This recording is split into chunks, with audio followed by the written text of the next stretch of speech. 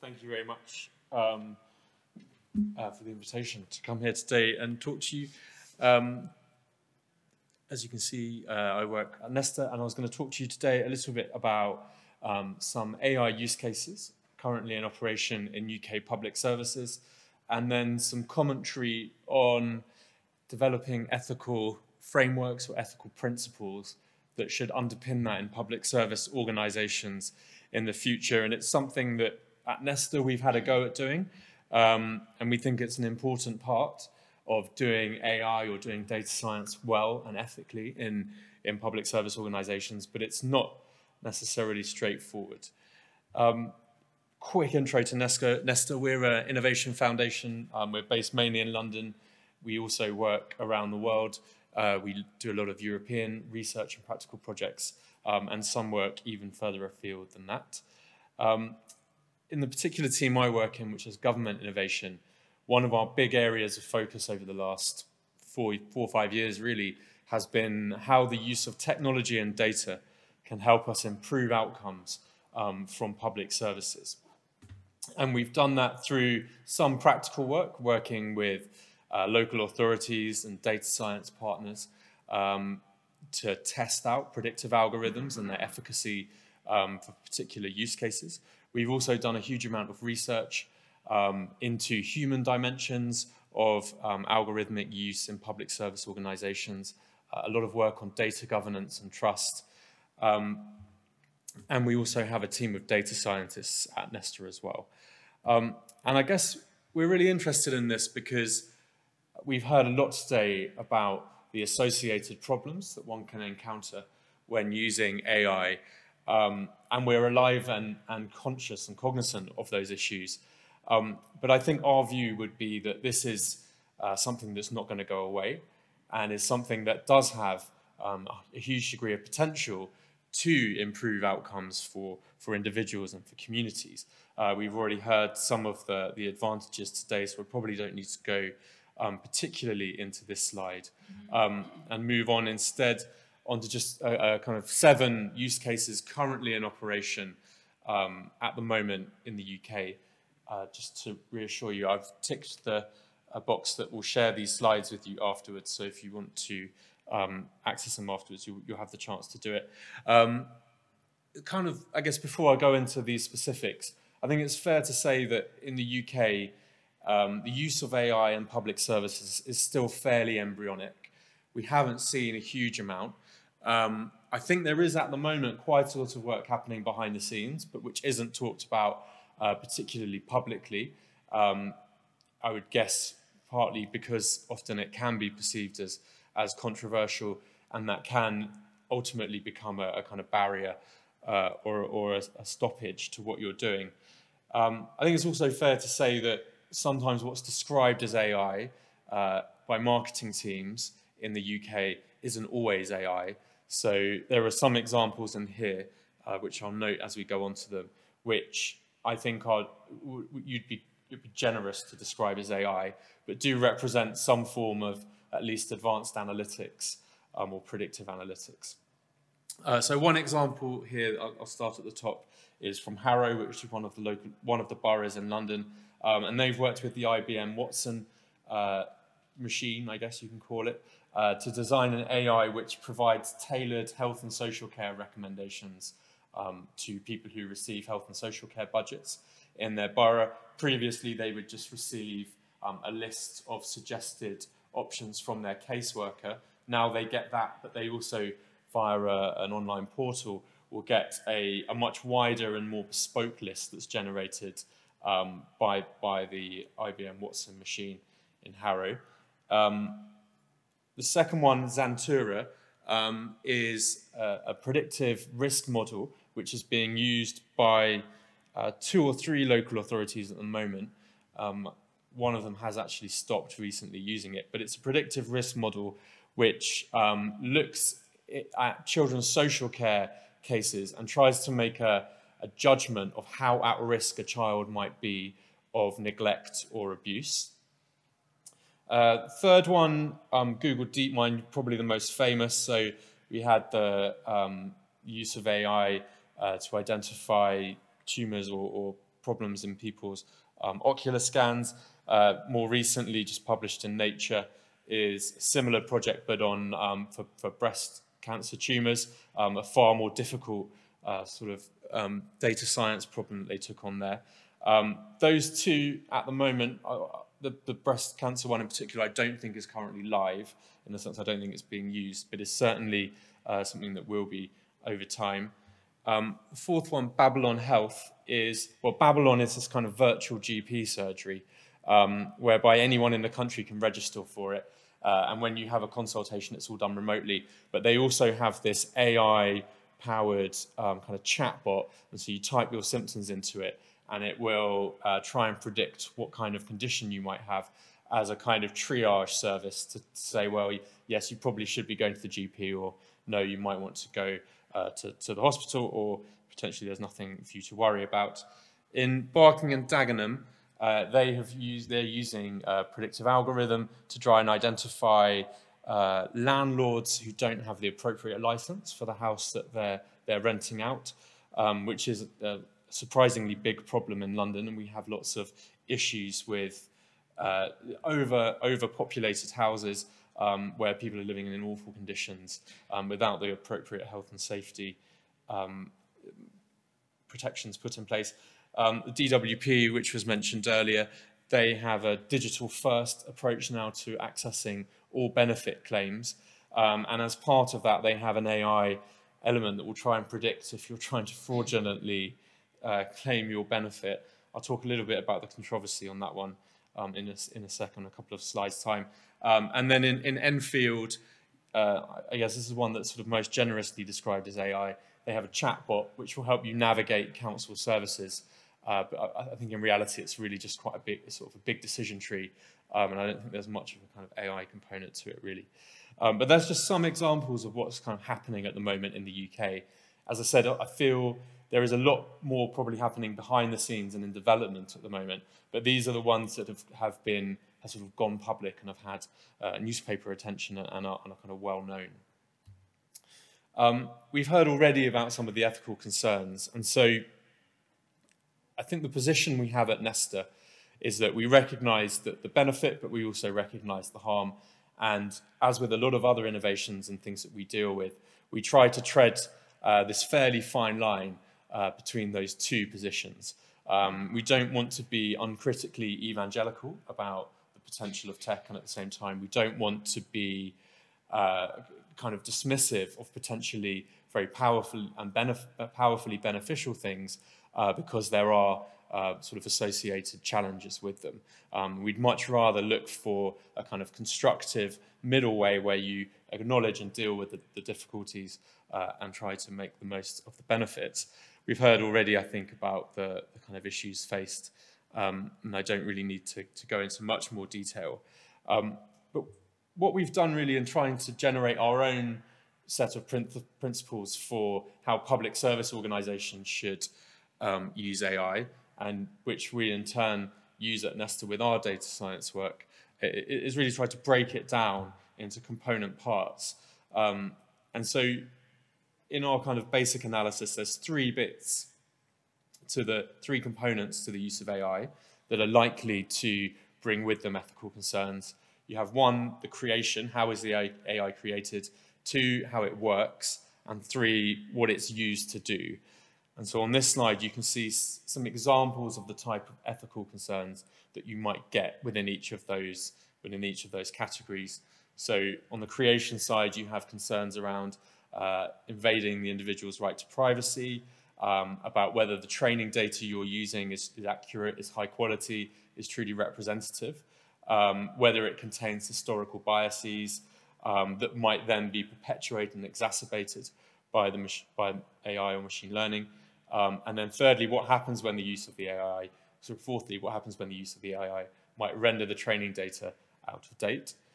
In that second category around the function, you have questions around the assumptions being used by the AI and whether they're correct, whether the factors used by the AI to make a decision are reasonable and fair. Thirdly, around whether anyone can see and understand how it works and audit it, given a particular, and audit to see how a particular output might have been created. And fourthly, how can we be sure that it's protected against hacking and manipulation? And then on the third bucket, is the AI being used to do something unethical?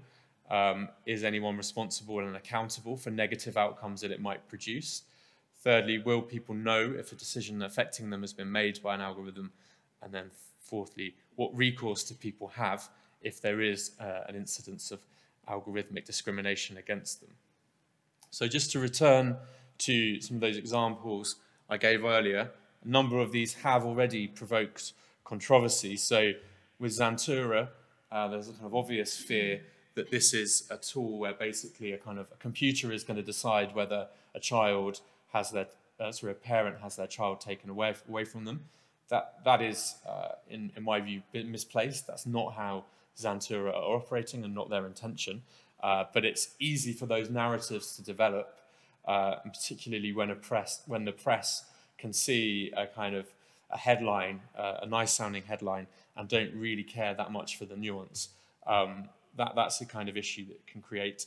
With Google DeepMind, there were pretty big concerns around data privacy and how the initial training data for the eye cancer had worked, and around the access that they'd been given to that by one of the hospitals in London.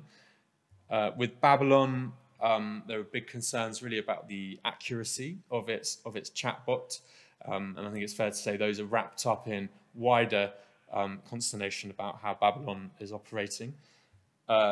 In the DWP's case, big questions about the accuracy of their fraud spotting algorithm. In the UK, the DWP has sort of perishingly little public trust. It is a department that is seen as essentially this kind of Kafkaesque monolith that really just seeks to sort of punish people if you should ever need to access benefits. And I think that the use of this kind of algorithm in this context has really not helped them in that kind of sphere. And I think that if you are an organisation that lacks public trust in the way that the DWP does, I think you do have to be extra careful with these kind of things. And then I think in the case of Enfield, there's a sort of general discomfort about the idea of human roles being automated away by robots, by computers, and about the sort of people not wanting to deal with a robot. People would prefer to speak to a human. So you see, there isn't actually much controversy, I should say, on the Barking and Dagenham one, which I think indicates that people don't really care what happens to landlords in the UK. But generally speaking, if you try and do AI, there will be some controversy attached to it, and people will have their concerns. And I think that's in part because the public sector is a bit of a special case.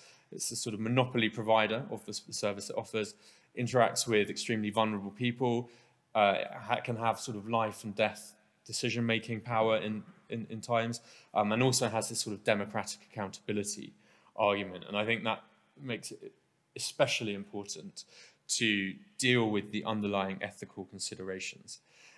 So this kind of brings on to the next bit of the presentation, which is to do with how they can approach it. I'll run through a few slides here quite quickly. You'll be able to see them afterwards in the deck, but it's really just to give you a sense of the number of AI frameworks, ethical frameworks and AI principles that are being generated. This is Google's. This one is from Microsoft.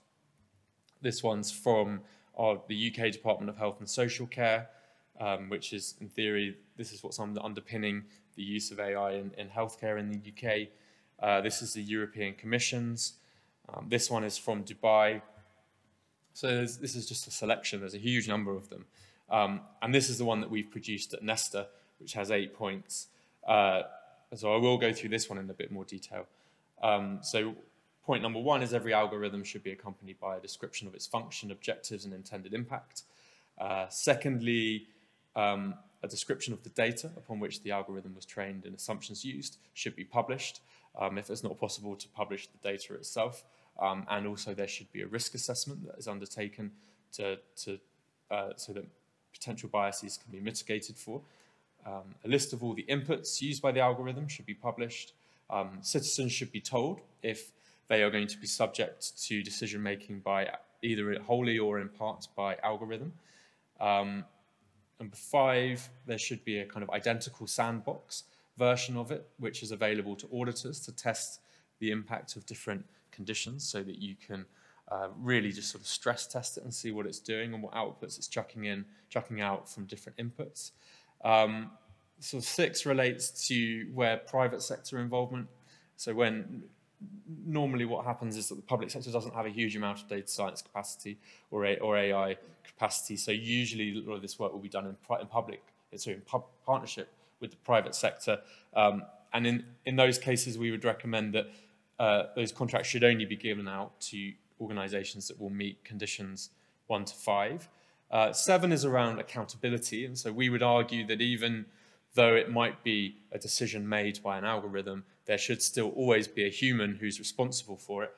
And we think that that's a good safeguard to introduce into the system, because it means that you ultimately need a human who's willing to have and has the confidence to say, I will take responsibility for decisions made by the system.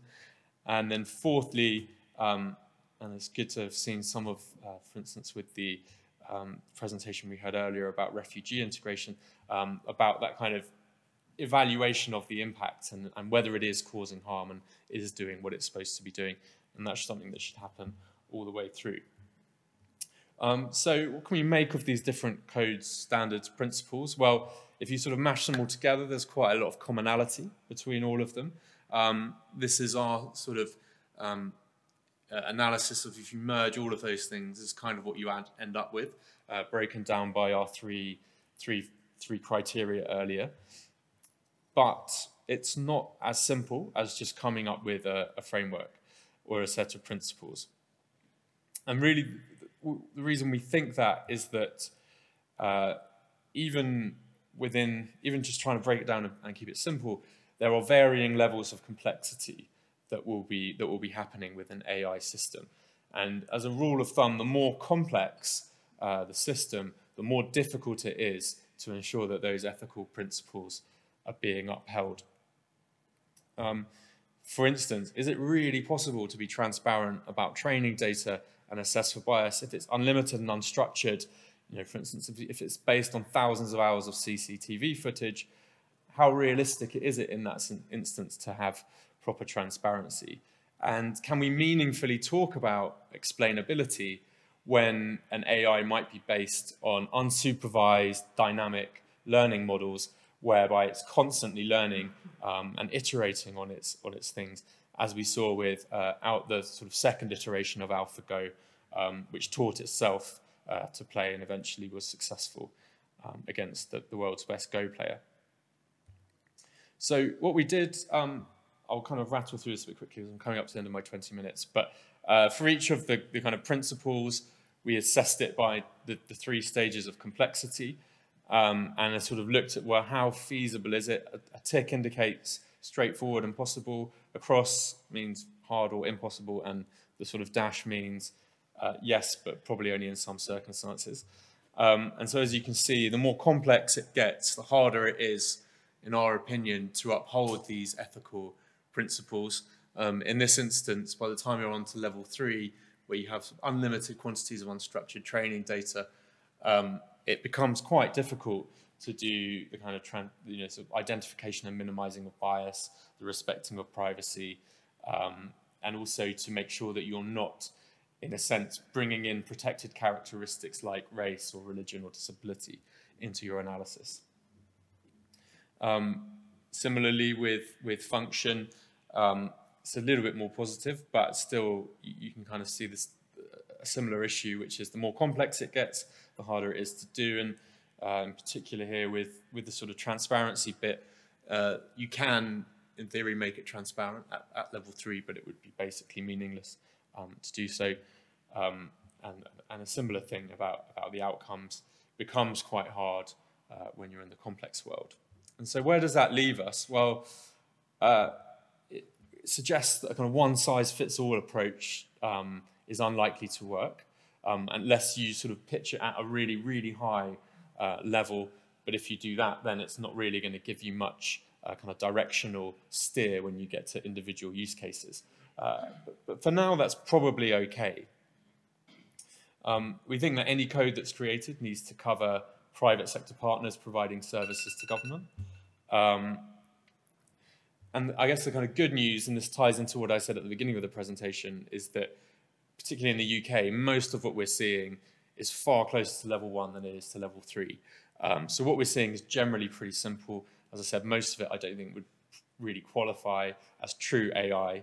And so for now, it's relatively straightforward, in our opinion, to be sort of experimenting, innovating with data science, with AI, in an ethical way, in a way which enables you to make sure you are at each point in the process. I think as things become more sophisticated, that will become a bigger challenge. In our view, the kind of biggest unresolved issue is around explainability. And I guess it's a kind of becomes a more sort of higher level question, is should we avoid instances where we don't think we can explain to someone why a decision was made by the algorithm? Or do we have to put in more kind of human safeguards into those systems? So if there is fundamentally a lack of ability to explain from an algorithm, should we only ever allow those to exist in systems where the human has the final decision-making power? A sort of point which is made a lot, thankfully, these days, which is around the need for diverse set of people involved at every stage of design, oversight, and evaluation, both in terms of the sort of programming and engineering, but also in wider co-creation and general involvement in these processes. And then last couple of slides is, does this sort of suggest to us that we need to have more emphasis and faith on professional judgment and of humans, but at the same time, the sort of ability to recognize the human dimension in these things. And for instance, we've recently published a report about the human dimension of predictive analytics in children's social care and what it means to be a social worker asked all of a sudden to integrate a predictive risk model into your normal casework approach. And I think that often throws up problems which aren't necessarily acknowledged by purely technical discussions of AI or purely ethical discussions of AI. And I think there's an important bit around implementation and what it means to trust a social worker or trust someone else to use an AI tool as you've intended and as you've designed. And I think what we found in our research was that you can easily stray into algorithmic aversion, whereby a third of the social workers we interviewed just refused to use the tool that they were given because they didn't like it, didn't work for them. But you can also stray the other way into algorithmic deference, whereby humans start to sort of lose faith in their own professional judgment and want instead just to go with what the algorithm says. And so finally, just as a kind of useful heuristic, we developed 10 questions for public service organizations to kind of ask themselves if they are considering using AI. This was developed by a former colleague of mine, Eddie, who likes the credit for his work, which you'll see why he's got his name in the bottom corner. But this is all on our website, will be in the slide deck. But we think a useful set of prompts which you can ask yourself at the beginning of the process to give yourself the greatest chance of avoiding kind of ethical and other implementation issues. I'll leave it there. Thank you.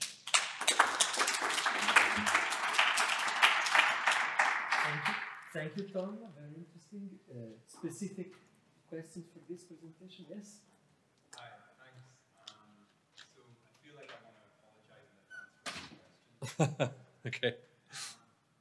The question will be, how much were people who have an intimate knowledge of how deep learning and machine learning works involved in the creation of these? The reason why I say that is that whilst I agree with the high level things you put in your slides at the end, I would say that as a practitioner, I get the impression that some of the detailed slides before were propagating some quite common misconceptions about the field, particularly about what is and what is not interpretable. There I'd like to decouple the difference between things which are actually not interpretable and just the fact that people don't bother to interpret them. So there's a very large class of deep learning models that people think aren't interpretable. Is this the... question, how much was there a lot of detailed input from machine learning engineers behind it? Are you referring to the explainability point when you talk about interpretability? So your view is that it is perhaps less of a negative picture than portrayed here. It is easier to do the explanatory bit, in your view. Is that where you're coming from? Not in all cases. Yeah, but in more... Some very nice Yeah. work, for instance, for convolutional neural networks, Mhm. around images, about interpretability and Yeah. And that's just good science that's done there. So I would differentiate people not bothering to do that Mhm. work Yeah. and it being impossible. And I Yeah. think that's a major misconception in the field. Yeah, so the process was, they were developed by colleagues of mine at Nesta who are, I would say, non-technical, they're more generalist. And then but based on sort of significant reading, on our experience of working with data scientists, on a lot of research and some practical work. And then we consulted quite widely with data scientists, with practitioners, with policy people in the field, and we sort of published a sort of rough version of it in blogs, in a blog, and then we sort of sought consultation and opinion and sort of iterated it based on their responses. I couldn't quantify how much of that was with people that you're referring to, and I think one of our principles at Nesta is that we're always keen to learn and continue to iterate in response to feedback. So we'd absolutely welcome some feedback from you or from anyone really, if you think that this actually from a technical perspective is not accurate in some way. We'd be very grateful for that. Any more questions specific to this presentation? Yes? It seemed to me that most of the projects you've shown were developed with partners in the private sector. Mm-hmm.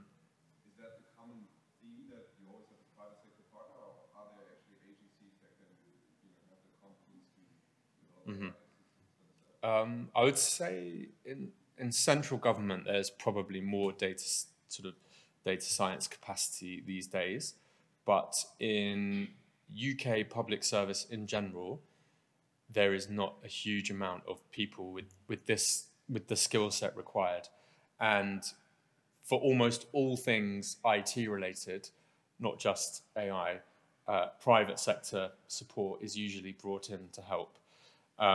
And it's just not a sort of skill set or competence really that exists properly in our public service systems. There are some people who can do it, but they tend to be rare. The central government in the UK has, I think, made good strides towards this, and they now have a sort of data science stream of their graduate recruitment program.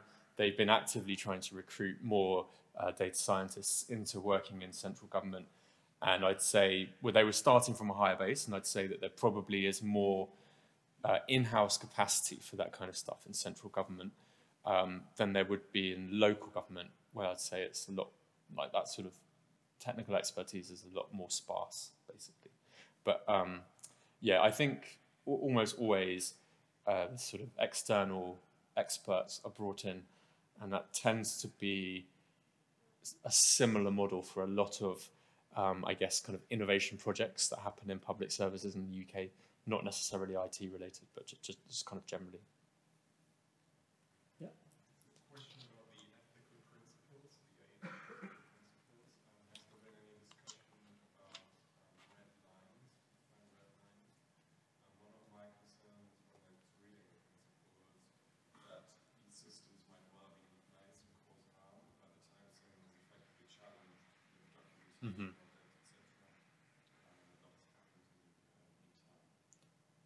So you mean that essentially what you're saying is it's all very well and good having recourse to explanation or to etc., but by that point the damage is already done. Is that your argument?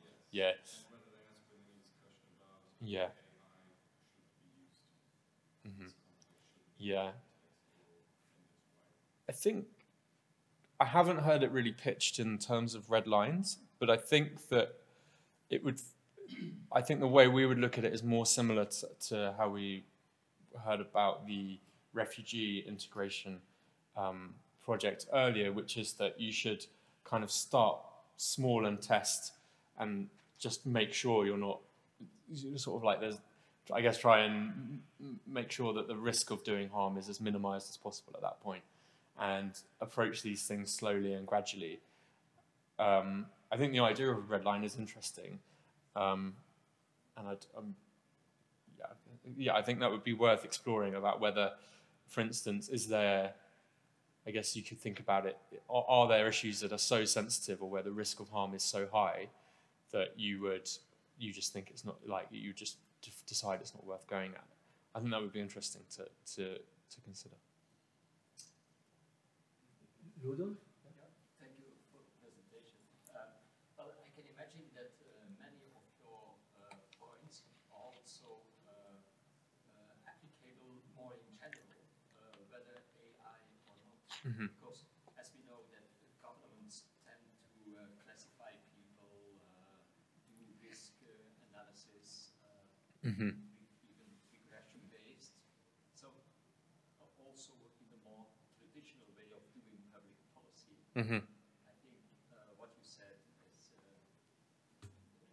makes Yeah. us thinking of what to do.